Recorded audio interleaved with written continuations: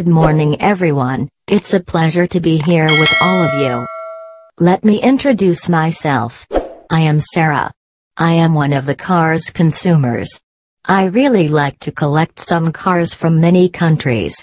I always try to know my car's values in dollar every year. This morning, I'd like to show you the value of one of my cars. What I am going to show is my car's value from the year 2001 to 2007. Let me show you the graph here which illustrates my car's value in dollar. Now, you may look at my graph here. The horizontal scale shows the range of the year and the vertical scale describes the range of car's value in dollar. As general, we can see from the graph that value of the car decreased every year. Then, every year, the value of the car decreased sharply from 2005 to 2006. Furthermore, from 2001 to 2002, the value of my car went down slightly.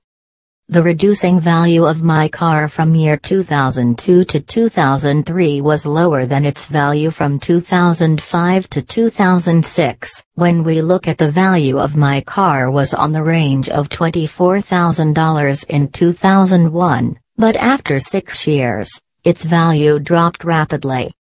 Started from 2001 to 2002, the reducing value of my car was only $1,500. But this was really changed from year 2005 to 2006. Next, the range of value of my car from the year 2005 to 2006 was almost similar to year 2006 to 2007.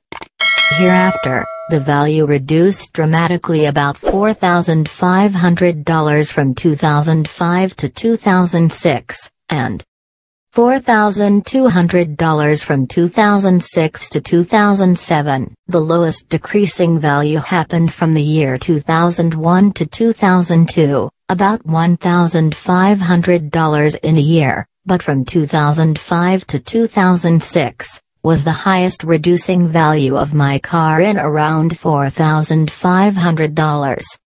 Next, the value of my car decreased slightly from $19,700 in 2003, to $17,500 in 2004. Furthermore, the value dropped slowly in around $2,200. In conclusion, the range of the car's value reduced every year, because the car's technology is always changing every year. There are so many reasons that's why the value of the car decreasing every year. This is a complicated illustration. So, if there are still not clear explanation, I welcome any questions you may have. Then, write your questions on the comment column of this video.